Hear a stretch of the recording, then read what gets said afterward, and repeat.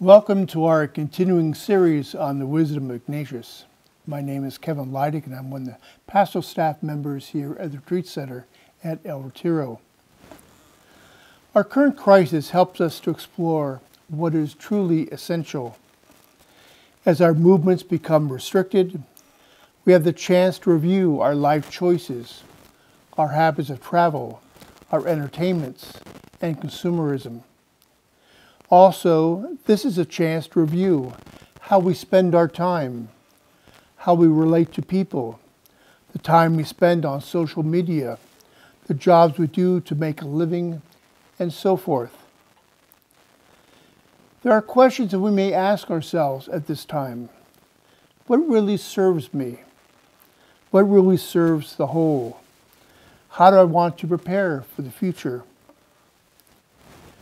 All these considerations of what is truly essential in our relationships, decisions, and how we spend our time.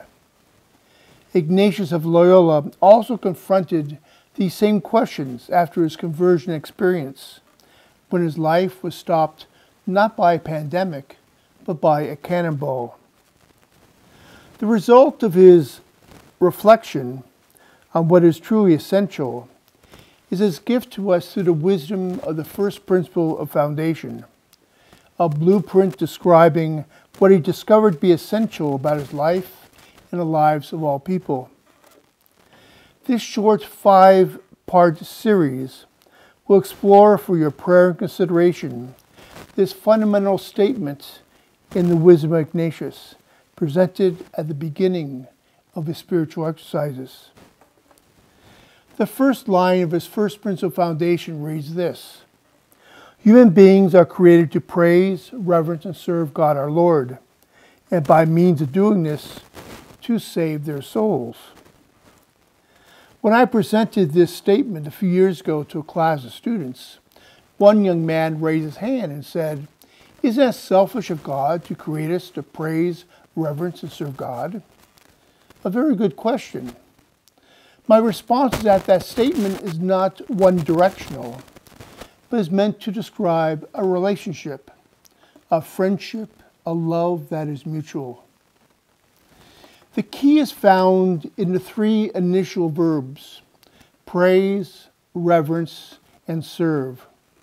They are carefully crafted and chosen by Ignatius. But what do these words mean? Praise is to name the other in honesty. Reverence is to regard the other as a gift. Serve is to notice the needs of another and generously try to meet those needs. Taken together, these 3 verbs describe the essence of love. I sometimes have used these 3 verbs as a centerpiece of a wedding homily.